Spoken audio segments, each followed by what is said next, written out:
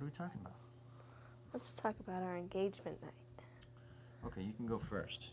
I needed at least one martini to settle my nerves. Yes, because I gave you forewarning that it was expected that night. I know. As soon as I walked in, your stepdad goes, John, do I need to keep the camera out? Are we expecting any announcements this evening? I looked at him and I went, maybe one. But it was a clear indicator that everybody there was expecting something. And boy, was I nervous. Well, it's every woman's dream to have that dream proposal, and I tell you, it happened for me.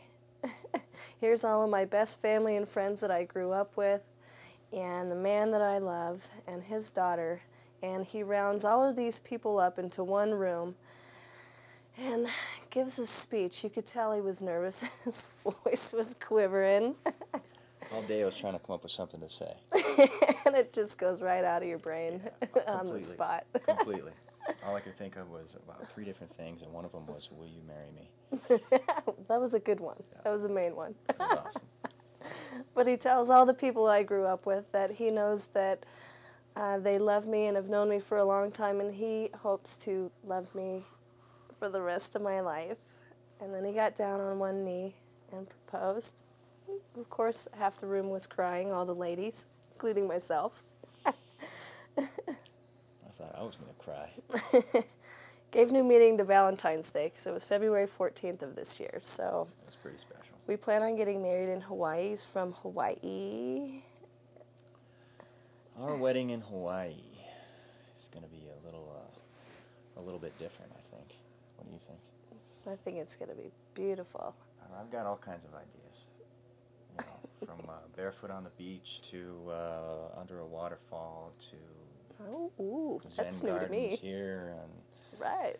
Yeah, I'm game for all of it. Tons of places, tons of things we can do. You know. And all of those people closest to us are going to make the trek. This is what I figure I won't have to worry about flowers. They're naturally provided by the environment. Yeah. Flowers are not going to be a problem. What we have to watch out for is rain. Ooh. We're going to have to pick a spot where it doesn't rain ever. Right. Or bring a bunch of umbrellas. Mm-hmm.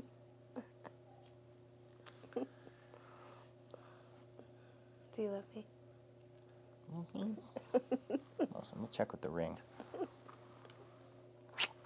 love you, darling. You want to show the camera? Yes. It's blue, just like me and her. Didn't even plan that. No, it happens almost every day. She kind of like picks my brain somehow. I'm a 37-year-old woman thinking I almost lost hope, thinking I wasn't going to find my prince out there, and then here he comes along and sweeps me off my feet. Everyone always says you're going to know instantly. I wasn't sure if I believed him or not, but now I do. It was instantaneous love, for sure. It pretty much was for me too, actually.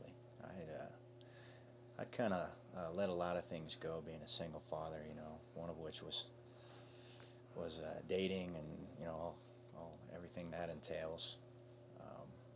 But when I met Shannon, it was a whole different story. You know, I just couldn't turn away from that.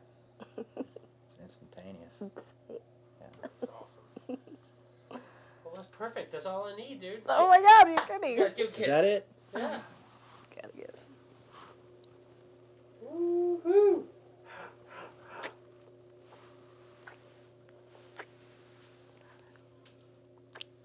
Say your names. Shannon Briner. John Nicholas Dorst.